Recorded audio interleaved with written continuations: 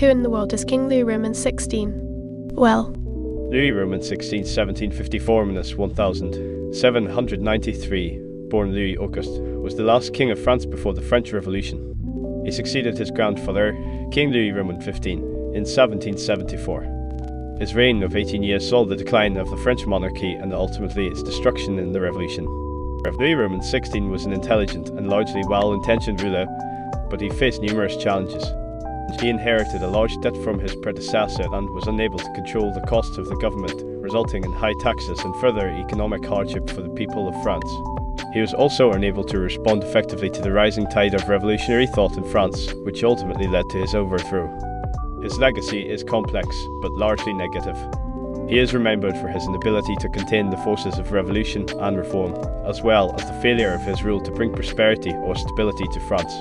Despite his efforts to improve the economy of France, his reign was marked by economic hardship and eventually the French Revolution.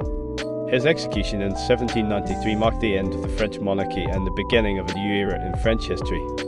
Louis Roman XVI, 1754–1793, born Louis Auguste, was the last king of France before the French Revolution. He succeeded his grandfather, King Louis Roman XV, in 1774. His reign of 18 years saw the decline of the French monarchy and ultimately its destruction in the Revolution. Louis Roman XVI was an intelligent and largely well-intentioned ruler, but he faced numerous challenges. He inherited a large debt from his predecessor and was unable to control the costs of the government, resulting in high taxes and further economic hardship for the people of France. He was also unable to respond effectively to the rising tide of revolutionary thought in France, which ultimately led to his overthrow. His legacy is complex, but largely negative. He is remembered for his inability to contain the forces of revolution and reform, as well as the failure of his rule to bring prosperity or stability to France.